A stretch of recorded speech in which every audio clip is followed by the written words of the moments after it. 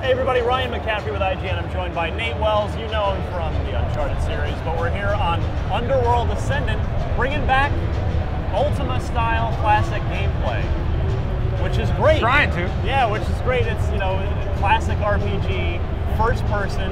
This is a game that, the series that kind of put Warren Spector on the map. He's involved in this, but Nate, let's walk us through the look of you know, recreating this or really bringing it into the 21st century modern look. Well, I mean, the first thing when Paul brought me on board was like, how do you sequelize a game that's 20 years old? Yeah.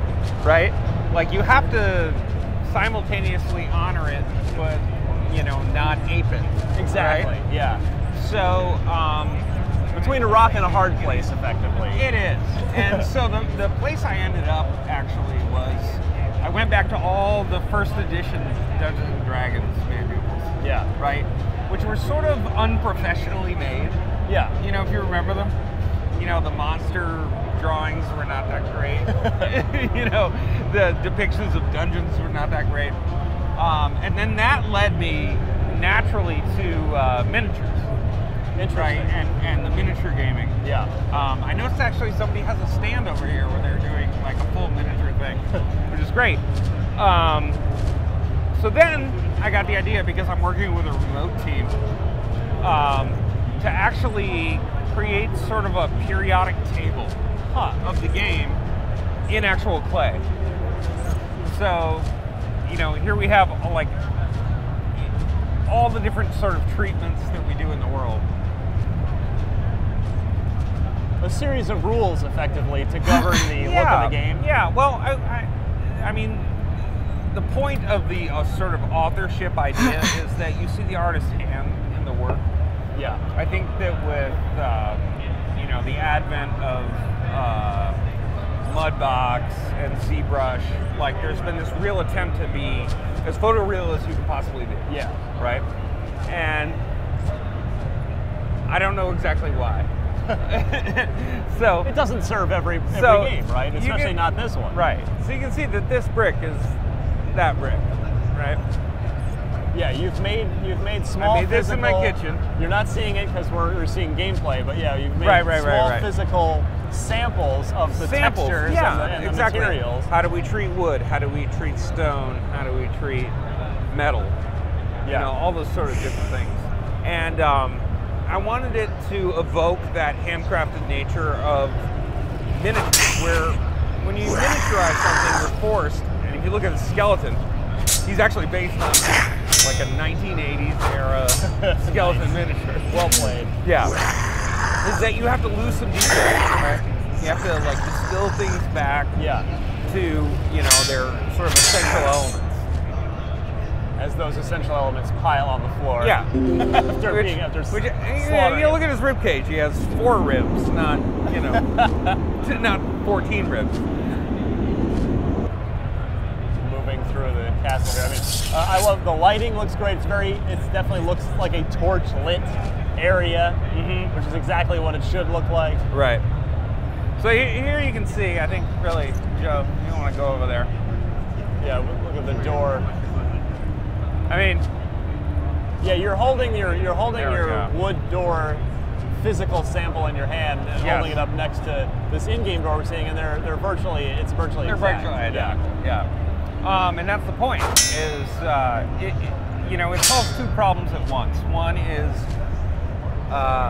connecting with a remote team.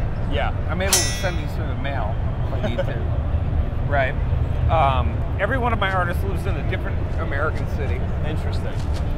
So, you know, part of it is sort of the logistics of making a, you know, a project like that where with a unified look. With a unified look, we have a remote team. Yeah. Right. So this becomes essentially the kind of scriptural thing that we can always go back to. Yeah. And sometimes I send it, sometimes I just send photos, but so far all the artists have gotten it, right? So they can work independently now, largely.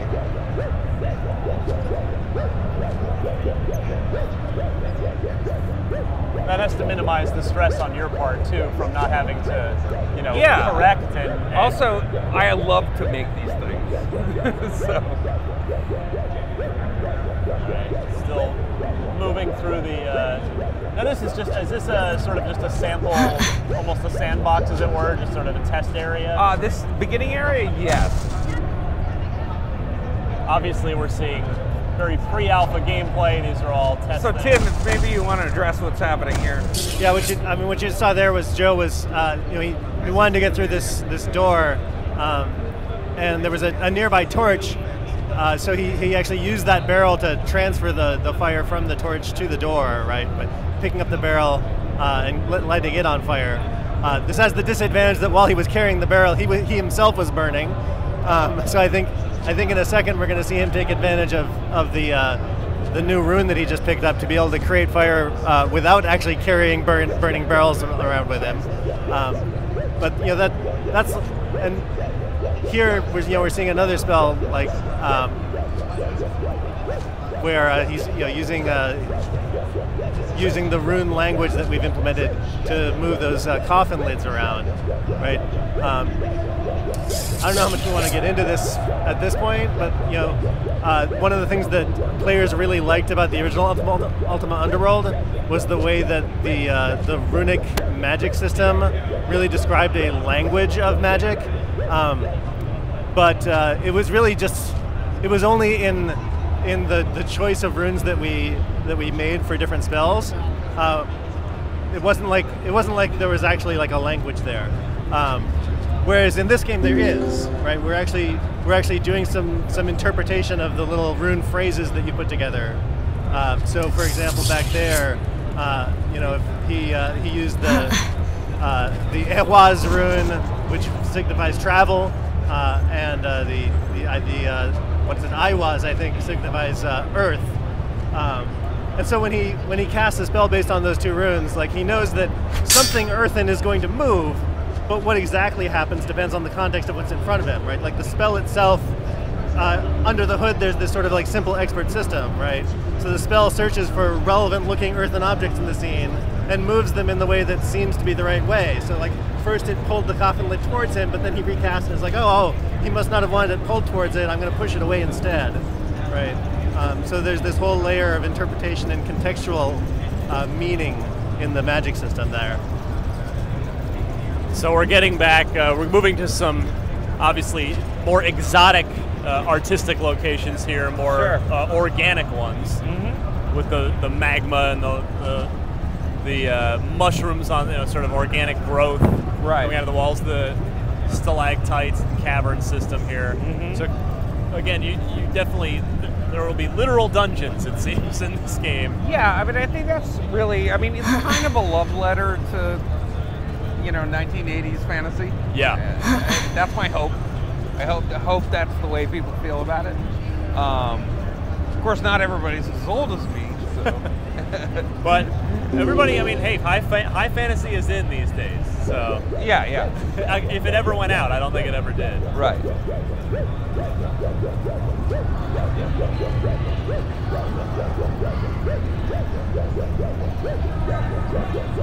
Playing with finding more runes.